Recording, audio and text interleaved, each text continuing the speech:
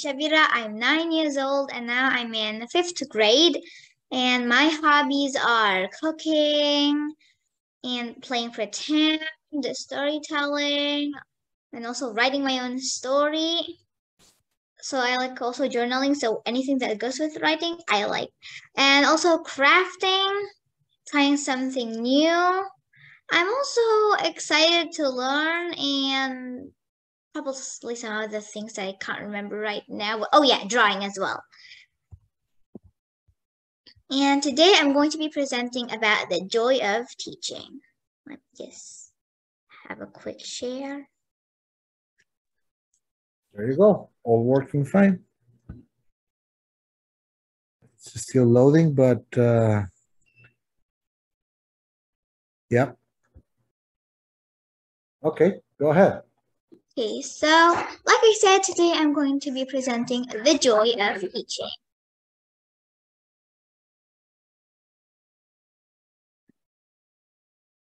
So the background. The joy of teaching, I guess you can guess that I love teaching. That's why the title is The Joy of Teaching.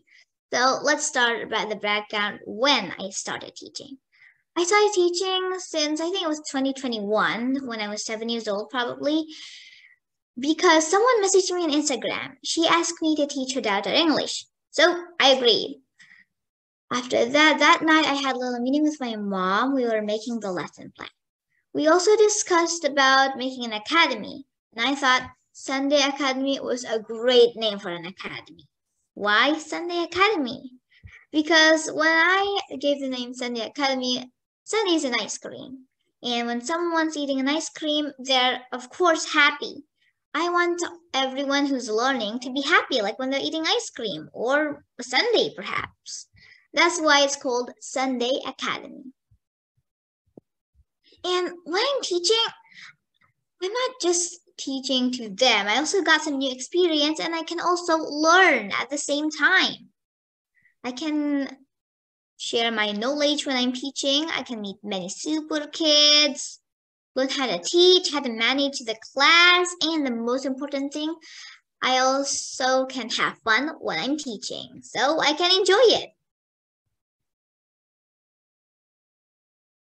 I teach not just in my own academy, but in several academy now, which is, of course, I teach in my own academy, Sundae Academy. Here's the logo with the Sundae there, just like the name. I also teach English as well and fun English for kids in Indonesia. This one. And I also teach in another academy, Halaqatul Quran, which English as well, but this one is called English for Kids. Other than that, I also became a storyteller in a few events, and I also became a trainer. These are the photos when I'm teaching in my own academy. So not just in my academy, we don't just learn about English. There's also some story time here. This one's about Lion Hunt, and this one is about Robot Sleeptopia. It was the other night because it's Sleeptopia. So like a bedtime story, but in a real class. And we also like to do crafting in my class here. That's why there's a homemade trophy in here. This is a picture of Sunday's special class all about Indonesia. And Qurrota, this is a class, fun English for kids. Some of the lessons that we learn is also about family. That's why we made a family tree. This was my old family tree. And everyone gets a chance to make their own family tree. And then, because we have a group, so they send it to the group so I can look it up.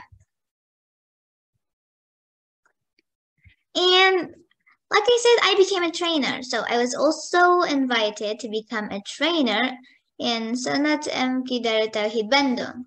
It was so fun. I was talking about me and my experience. So I was teaching about that. It was cool. They all were just super excited and they all was like, they want to learn and it was just so fun. I also become a storyteller in a few events. It was super duper fun. Other than teaching is actually also a key to help us memorize what we have learned and help us learn new things as well, because of course we need a lesson plan about to teach, and we need to learn about the lesson plan so that we understand it.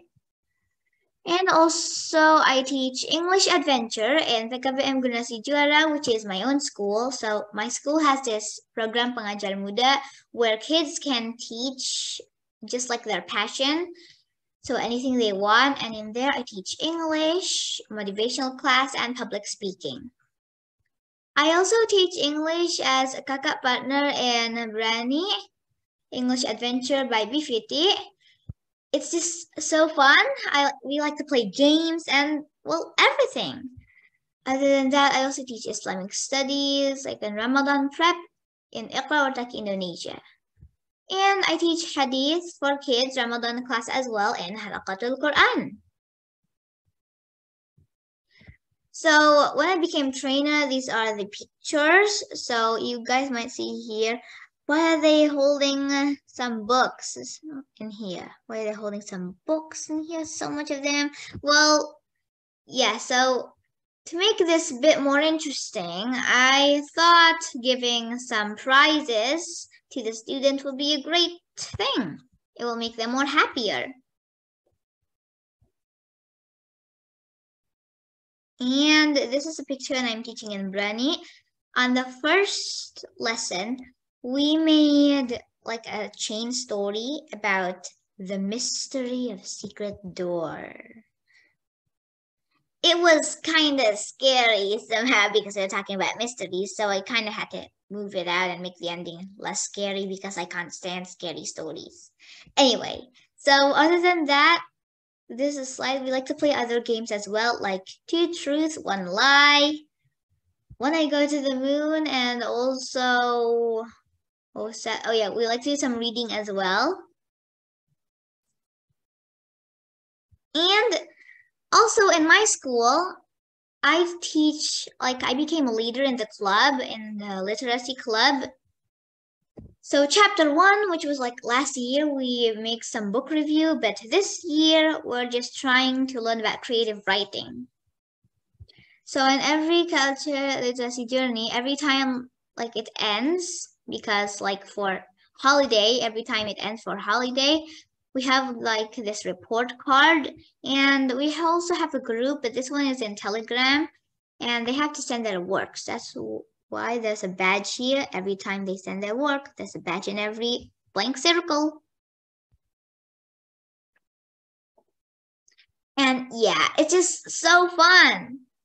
And my teaching weapon to make the class more fun is that a fun theme. I like to put a fun theme, some interesting slides. I also like to use the trick like drum roll and confetti, bubbles, and some other things. So we also have journal and worksheets. So sometimes like on that family lesson in Qurrota that I showed you before, I told them to make their own family tree, which is in their worksheet that I sent them. So to make it more fun. And also some storytelling. Usually when I do storytelling, I like to use like some dolls and everything. Like some paper dolls to kind of show them the character. And also some other fun activities like crafting, drawing, games. We like to do word search. We like to, just do anything. And also my personal favorite as well, watching. Because who doesn't like it? And so for me, teaching is not just about transferring our knowledge. I learned that as well.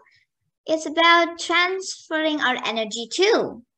Sometimes we transfer our energy to them if we are feeling so excited and happy, but sometimes it goes the other way. When we're feeling down when we're teaching, the students are just so excited to learn. Sometimes the students give the energy to us. And also teaching is about helping others to start their learning journey, but together to make it more easier and fun. It also helps ourselves to memorize our knowledge that we have learned. So the lesson that I got from teaching is that new experience and how to make a lesson plan, which sometimes can be confusing, but of course, everything that we do has its easy part and its kind of hard part. It has its own challenge that we have to go through. And also we can make new friends. My students are like friends to me. Learn how to deliver the lesson, manage the situation in the class, and how to share my knowledge, and how to manage my feeling as well. So I have to feel happy to make the students happy as well. So a learning process like understanding, practicing, and sharing what we learn is a process to make our knowledge beneficial for ourselves and others.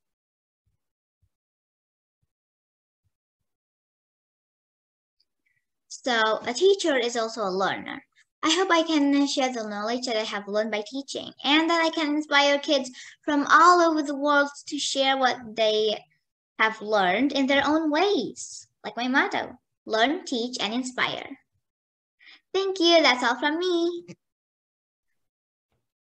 Wow. Wow. Thanks, Shabira. You're how old are you? 9 years old. 9 years old. I have been teaching for about 25, 26 years. And after listening to your presentation, you inspire me to learn more and try to do my job better. And you inspire me to be a teacher. Thank you. I mean, amazing. It will be like really clumsy if I ask you what do you want to do when you grow up? And maybe you will learn like to do so many things because you're a natural storyteller, you're a natural teacher. You have a talent that definitely is going to change so many lives. And you're you're doing a great job. You're just only 9. I just can't imagine what your contribution for a better world would be. So congratulations. I do really want you to come back and share with us your new lesson plans, your new stories about teaching. I mean, I wish that many teachers that around there got inspired as I did after listening to you. Thank you. Welcome. Thank you as well. I don't know, Gia, do you have a question or comment for Shabira? Yes. So I am very surprised on how you're doing this at a very young age. Plus, I would like to tell you that your presentation, it was really colorful, which made it very interesting. I have a question. How do you manage this with your own studies? Well, like for the schedule, my mom likes to help me manage the schedule as well. So I don't just like do it alone. My parents helped me too. And my mom usually like writes the schedule and everything. So we do it like teamwork. Sometimes because my mom likes to manage my schedule, my mom is almost like a mom manager. And I also have one more question. So were there any challenges in while you were teaching or since you've been teaching? Well, yes, that's a really, really hard yes, because sometimes the internet connection interrupts me when I'm doing the storytelling or something. But of course, I have to stay patient. Sometimes I do get worried that the students will get bored because I keep getting out and in the Zoom because of the internet. But I try to keep up, and sometimes there's some situations in the class that I have to handle that I hope didn't really happen, but it happened. So I have to try to handle it. Yeah, good to hear that. And I am really inspired by you that you're doing this at a very young age. And thank you for presenting today. Yeah. Hope to Yes, thank you very much. And I'm sorry, Warren, we welcome Warren Wilson. We stole a couple minutes from his time up, but I wanted also to join in. Warren here, he's a professional and a master maker and inventor. So I would also think, I also thought that it would be a very good chance for you to meet him and welcome him, and that he saw, and because he's also part of this awesome lineup of presenters in the Global Innovation Field Trip. So, Chiro, thank you very much for your kind words. And if I wanted anyone to steal some of my time, Shabira would be the person. Like, it was like Shabira, it was truly amazing. It was truly amazing, just the way you presented. It captures people's attention, and you know, the things you say about patience. And I've taken, you know, from your 50 years or so to learn some of the things that you said, that this is just what you do. So so thank you. As I said, if ever you want to steal anyone's time, please, you're more than welcome to some of mine.